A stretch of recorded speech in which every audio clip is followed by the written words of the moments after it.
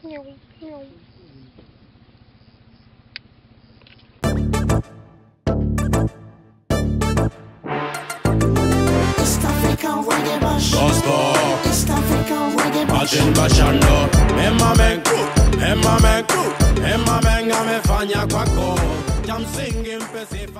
we're in Tanzania, or Tanzania, whatever one you want to call it.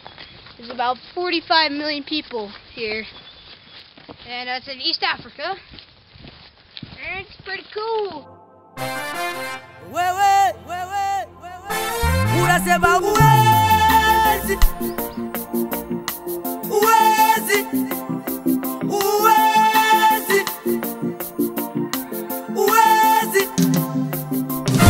Naomba niseme yaliyonikuta, naomba niseme niliyoyaona, naomba niseme yaliyonikuta, naomba niseme niliyoyaona. So the first name of Tanzania was actually Tanganyika. Yeah, pretty cool name. And then it combined with Zanzibar. That made Tanzania what it is today.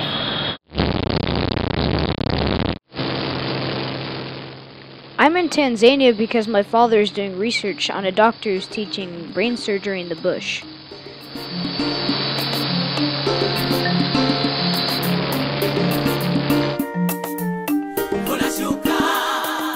While I was there, I was working in an orphanage. Tanzania is very poor. The average person makes just $2 a day. Partly because of this poverty, the average life expectancy is just 55 years. More than 125,000 people die each year from malaria. AIDS and tuberculosis also kill thousands of people a year. So Tanzania was originally conquered and ruled by the Germans, but then after World War I, when the British came over and took it, they conquered them, but Tanzania actually made its independence in 1961, and then it combined with Zanzibar, a little island like off the coast, big island, in 1964. Tanzania has more than 130 different ethnic groups. 1/3 are Christian, 1/3 are Muslim, and the rest practice local religions. Alright, so this is a Muslim prayer call.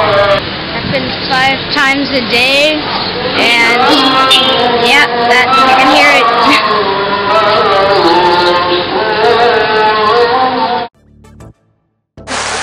So Tanzania has dry seasons and wet seasons. Right now it's the dry season, but it's raining really hard.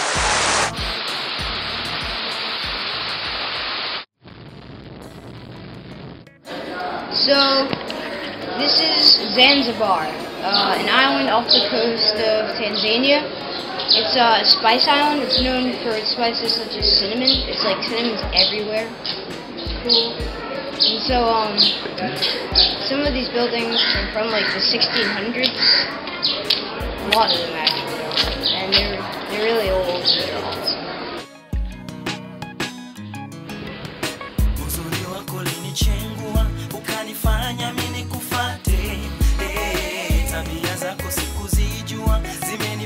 Sasa nijute, nakuhitaji mrembo, bado nakuhitaji mrembo.